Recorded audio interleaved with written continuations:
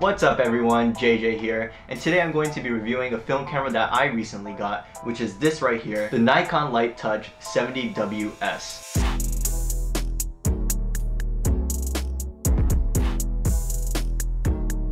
This was about 4,000 yen on Mercari, which translates to about $35 in the US.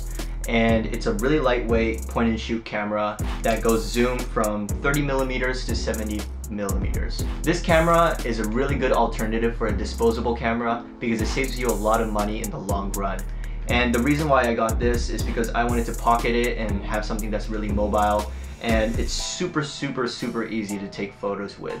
The reason why I say that is because this has autofocus and doesn't really have any settings other than flash and timer, so the only thing you really have to worry about is how much you zoom in and the framing.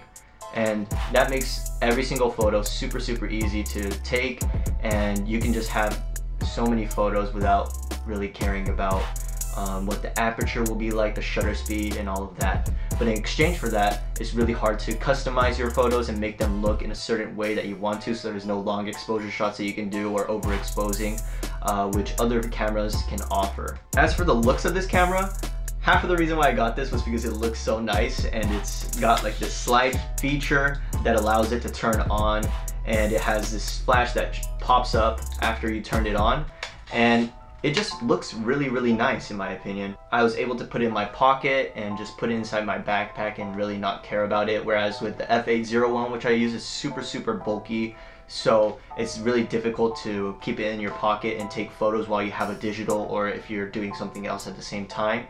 And one of the best features about this camera is its flash, because at night when I'm taking photos of people, it's amazing, and the photos that come out look amazing, and I'll show you them right now.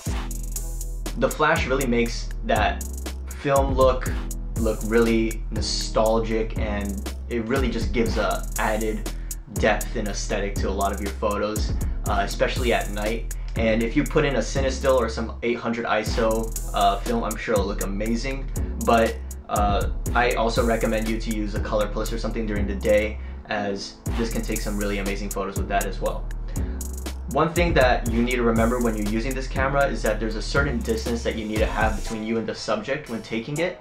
So whenever it says, oh, like you can't take a photo, or it just doesn't take a photo, you gotta take a step back or take 2 steps back so that the autofocus allows it for you to take photos.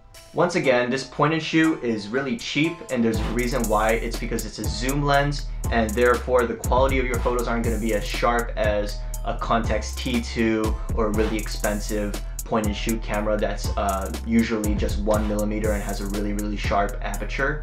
But in exchange for that, it's super cheap. And honestly, with the photos, since it's film, it doesn't really matter that much to me, as I'm just trying to get that film aesthetic without having like a professional grade photo.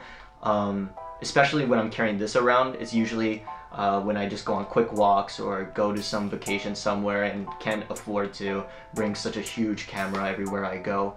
So that's what this is for me. And if you want to get something that's higher quality, I suggest you to look around for more expensive point and shoots that don't zoom. But otherwise, if you're gonna get a zoom point and shoot, this is a great one to go with. And honestly, you can go with almost any other zoom point and shoot, as they're all cheap and they do basically the same thing. That's it for me, and thank you so much for listening and giving this a watch. And I'll be doing a lot more reviews and other videos on YouTube, so make sure to subscribe.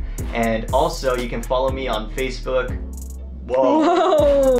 Follow me on Instagram and TikTok in my description. I have a link that is going to all of my links. So yeah, thank you so much, and I'll see you in the next video.